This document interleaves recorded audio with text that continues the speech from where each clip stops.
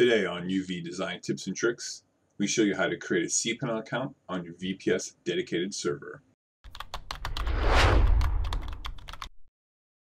Alright everyone, thanks for tuning in. First of all, I'd like to apologize for how long it's taken for me to put out another video.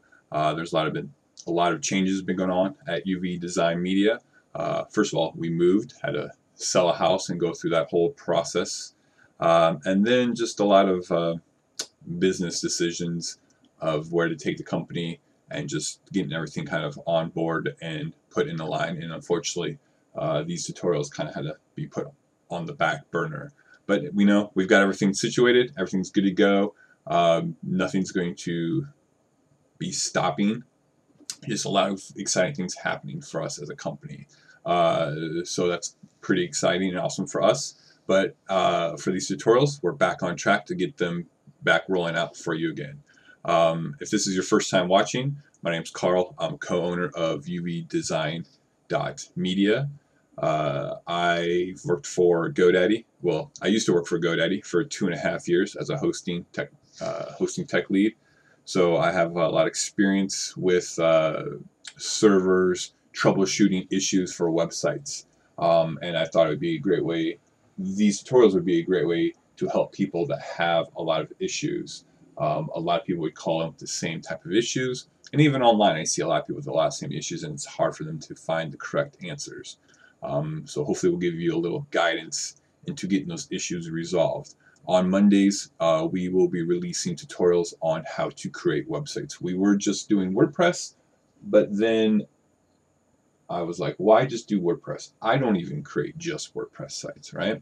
I create mostly Adobe Muse and WordPress sites, and there's multiple ways to create websites out there. So we're going to take a look at all of them, right? Maybe see what's the best solution for you, because what's ever best for you might not be best for the other website out there. So that's what we do on Mondays. And then on Wednesdays, we do everything else that has to do with websites that's not creating them, right? Which would be like DNS, hosting, VPS, dedicated servers, emails, right? All those things that tie into everything that's not website creation, because that is the other half of your website, is making sure it's accessible and whether tools are out there to make it accessible and how they work. So last tutorial we left off was how to create custom name servers. And I know that was a big one because that's kind of confusing, right? There's multiple steps. So if you haven't checked it out, go do that. Now we're going to do is how to create your Cpanel account inside your VPS. I use GoDaddy as my hosting company. Obviously I worked for them. You know, again, whatever you use works great. So in this interface, you can see we have 14 Cpanel accounts. Go ahead and access your server any way you do it. Click Manage Server, and then you'll be taken to your WHM if you have a Linux-based server. WHM is the interface for the entire server itself. Cpanel is the interface for the hosting entity for a specific website. My helpful hint, well, this is multiple helpful hints, but I suggest that if you're going to host multiple websites on your server, do not have them under one Cpanel account. You want each domain name, like these, to have their own Cpanel install. It's easier to maintain, and it's just an overall better experience for that particular website. Now, I'm not saying if you have variations of, let's say, casualaffair.net.us. They all can point to this, but I'm saying you don't want to put a casualaffair.band, carlbush.com, cedarmeterproductions.com, chambersmanagementinc.com under all the same Cpanel install, because first of all, these are going to be all different clients, and you don't want them to share the same space, and second of all, it's just easier to manage this way. So anywho, back to WHM. Go ahead in the little search field, type in create, and you're going to see create a new account. Create a new account is creating a Cpanel account. You'll want to go ahead and in the domain section, go ahead and put in your domain. We're going to use River City Throwdown. For the username, it's going to kind of pre-populate, you know, an X amount number of characters. I'm not really digging that. River City Throwdown. You know, let's make it a little easier. River City. Go ahead and just use a password generator. Makes it really easy. And then I have a password vault where I keep all my passwords at, because I'm not going to remember that. And I do suggest that you use a generated one, because most people's passwords are pretty horrible, you know, pretty easy. Again, I work for GoDaddy. I've seen a lot of passwords that people use that aren't just really secure. So use that generated one, makes life a little simple. And then go ahead and put an email address in here. Any email address that you have access to. I mean, it can be your client's email address. Again, this is for like a lost password for Cpanel, and any important information that might be given out to that Cpanel. Again, if this is going to be your client's website, use your email address so you get any information relevant to Cpanel itself, because your client gets it, as they might not have any idea of what's going on. And then for packages are different ways of packaging Cpanel. Cpanel has a lot of buttons and choices and interfaces inside it individually that you can change individual things like DNS, add email accounts, a lot of things. So you can tailor it to clients, you can tailor it to yourself, you can use it as a default. There's a default one. I've made a couple of my own, and we're actually going to cover that in the next tutorial for next Wednesday. So let's go ahead and just do Pro. Pro is my own. Because this is not going to be the client's Cpanel account. They won't have access to it. They don't want access to it, so I'm going to manage it myself. Cpanel theme, whatever you want. Peter Lanner, if you want other ones, you can install those. I'm happy with this.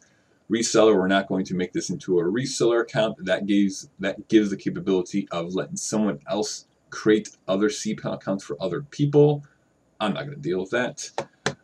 Let's see here, DNS settings. We're going to go ahead and enable SPF. Name servers, these are the custom name servers that we created in the last tutorial, so whatever you did, that should be the default right here. And then mail routing settings. Easiest way for me to explain this is on all websites, or almost all websites, you have a contact form. When that contact form creates an email to be sent out to you for notification of, someone signed up for a subscribe list, someone purchased something, or someone just wants to ask you a general question, the server needs to know what to do with that email. And I mean, there's 4 choices here, but you should know from the get-go of what it's going to be. Either A, it's going to be local, which means your Cpanel account is going to host your email, which I do not recommend. Cpanel is just kind of a little wonky for email. Again, email is just a function or a feature of Cpanel. That's not its main job. Your server, this server that we're looking at right now, is not, email is not the main priority for it. Your main priority is hosting. So let it do its own job and have another email client. So if you do use Cpanel, which is fine, just local mail exchanger, so the server knows to send that email locally onto the server. Remote mail exchange, that's what you should normally be using. That's if you're using Gmail, Hotmail, Yahoo, Office 365 email, basically something that's not your VPS Cpanel email being the server. So the server knows to say, well, this email doesn't sit on server, let me send it out to the world. I mean, you can use automatically detect. Basically what that means is it's just going to look at your MX records and say, are these Cpanel MX records or are these something else? And then send it out that way. So you can use automatic, local, or remote. We're just going to go ahead and do remote because I know guaranteed that it will be sent out remotely. And we're going to create. And now we get a VPS log of showing you everything the VPS did in a whole whopping 2 seconds. Everything looks great. We don't really have to go over this stuff. I've actually never had it not look like this. Again, a lot of rust on these wheels from doing tutorials. So everything looks great. So you're going to go back here. It's Cpanel sites 14. Going to refresh this bad boy. And now we have 15. Fantastic. So Cpanel got that created. River City Throwdown. Back to the alphabet. This is all alphabetical order. And we have this right here. Now, if you do have GoDaddy, here's another reason why you want to have all your primary or all your domains as a primary individual Cpanel. as of right now, this tutorial at 8/17/17, GoDaddy still has contracts with SiteLock to integrate SiteLock's product into the VPS servers. Yes, I know GoDaddy bought out Security earlier this year, but the contract between SiteLock and GoDaddy is still in place, and GoDaddy still has to offer SiteLock on VPS servers. So anywho, SiteLock is a malware scanner, and it comes free with each individual primary domain that you have installed on Cpanel. I've seen people with 80, 90 Cpanel installs. They all get a free SiteLock. Now, we're not going to go into the discussion, is SiteLock the best malware scanner out there or whatever. We're just going to say it's free, and why not use something that it's free. So, again, it's better than nothing. So, anyways, change of progress means it's doing its stuff.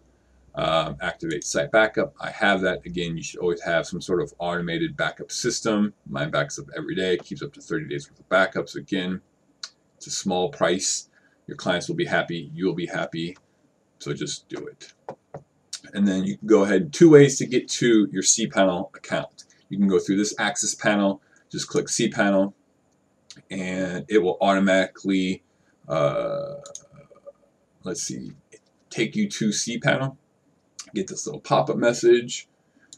That's fine. And now you have all of these interfaces or interactions that you can do inside Cpanel. Again, this is my Pro Package 1, so it gives me access to basically everything. I would not give my client access to, I don't know, half this stuff. Because first of all, most people never use it. They have no idea what it does. And second of all, you don't want them poking around where they don't belong, right? They break something, they call you, and you have to fix it. So why give them access to everything? So anywho, that's it. That's how you easily create a Cpanel account. Oh yeah, the second way to access Cpanel is that you just go to your domain, and you get this default landing page. Again, there's no content in here, so it can't load anything properly. So let's say you need to give access to another developer, access to your client wants access to Cpanel, right, to do whatever they want to do. Just be the domain name /Cpanel. Go to advanced, say it's okay. Now your Cpanel login comes up, and if you look at the URL, you can do domain name port 2083, but again, just the domain name /Cpanel, same thing. The username is River City. We'll go back to my little password vault thing that you can't see. Paste the password in there, log in, and boom, bam, shazam, whatever. You're inside Cpanel account. Again, that gives someone access to just that particular Cpanel account. They can't see anyone else's. They can't access your server, access your GoDaddy, HostGator, Bluehost, WhoHost, whatever host account that you have, just that instance of Cpanel install. And that is how easily you create Cpanel.